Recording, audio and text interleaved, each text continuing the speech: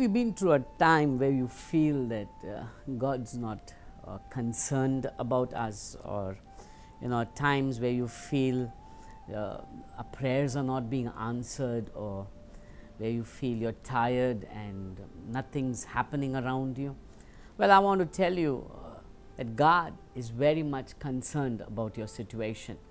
Not just concerned, He's not just compassionate, but His compassion moves Him to work into your life.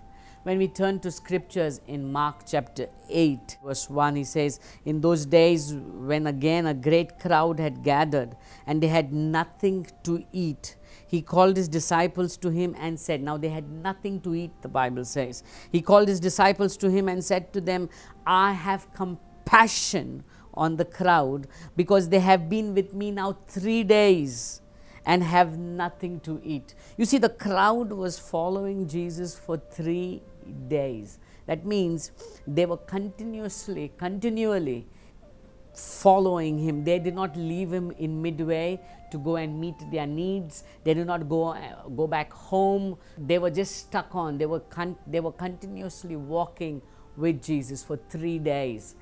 And that's why Jesus was moved with compassion. Why? Because though they may have been in need, yet they continued to follow Him 3 continuous days.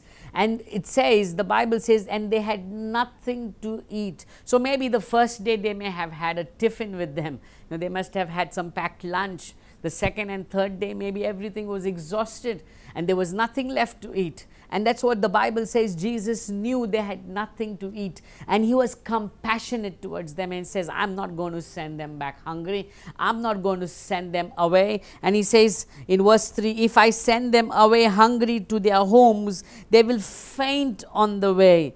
And some of them have come from far away." He says, if I send them, they may faint. You see, Jesus was not just compassionate, He was concerned about their situation. But the key to it all is that they continued following Him for 3 days. If you are continually seeking Jesus, if you are a follower of Jesus, if you love God with all your heart, and if you are seeking Him, knowing that He alone can satisfy your desires, if you are a person who is a seeker of God, I want to tell you, He's compassionate over you. He's not just compassionate, but He is moved to move into your situation. Let me say that again. If you are continually seeking after Him, following Him, building your relationship with Him, I want to tell you, He's not just compassionate towards you, He's moved to move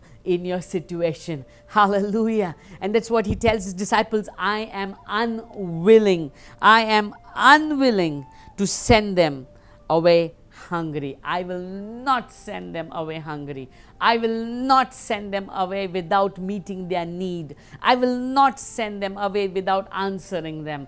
Today I want to encourage you who's watching. Maybe you're going through different needs of life. Maybe you're going through different situations. But if you are a seeker of God, if you are a seeker of Jesus, if you are continuously seeking Him, following Him, building your relationship with Him, He will not disappoint you, because He's the same yesterday, today, and forever. If He worked a miracle 2000 years ago, if He could multiply the loaves and the fish, He can still do it today for you. If He could heal the blind and raise the dead, He can still do it over your life. I want to encourage you who's watching today.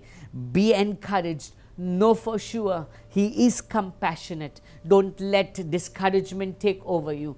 Don't let fears and negativity take over you. Be encouraged. Be of good cheer. Have faith, because He is a compassionate God, and He will meet you at your point of need. He was unwilling to send them away. The same way He is unwilling to send you away without touching you at your point of need. He is still the same. I want to tell you, run after Him. Build your walk with Him. You will not be disappointed.